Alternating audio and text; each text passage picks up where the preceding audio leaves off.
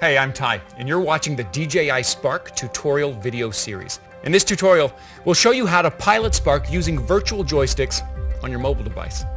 So first, power on the aircraft.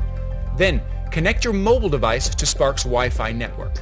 Remember, you can find your Spark's Wi-Fi name and password on its storage box, inside the battery compartment, or in DJI Assistant 2 when Spark is connected to your computer with a USB cable. Now once you're connected, open DJI Go 4 and enter the camera view.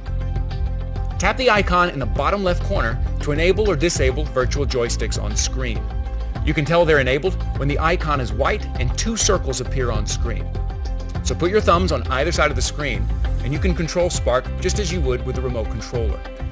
Take off by tapping the auto takeoff icon on the left. Alright, here's how to fly in mode 2, the default stick mode. You can choose alternate control schemes in remote controller settings to suit your own preference. Now, to ascend or descend in mode 2, move your left thumb up or down. To adjust the aircraft's heading, move your left thumb right or left. To move laterally, move your right thumb left or right. And to move forward or backward, move your right thumb up or down. Also, with gimbal pitch tracking enabled, you can tilt the camera up or down just by moving your mobile device. When virtual joysticks are turned on, tap the icon in the top right corner to enable gimbal pitch tracking.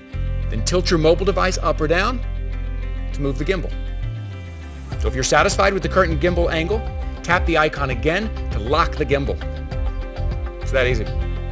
Now to land the aircraft manually, descend to the ground slowly, then hold the left stick down until the motors turn off. You can also land automatically by pressing the return to home icon.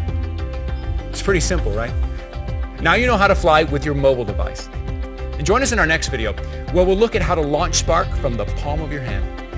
Thanks for watching.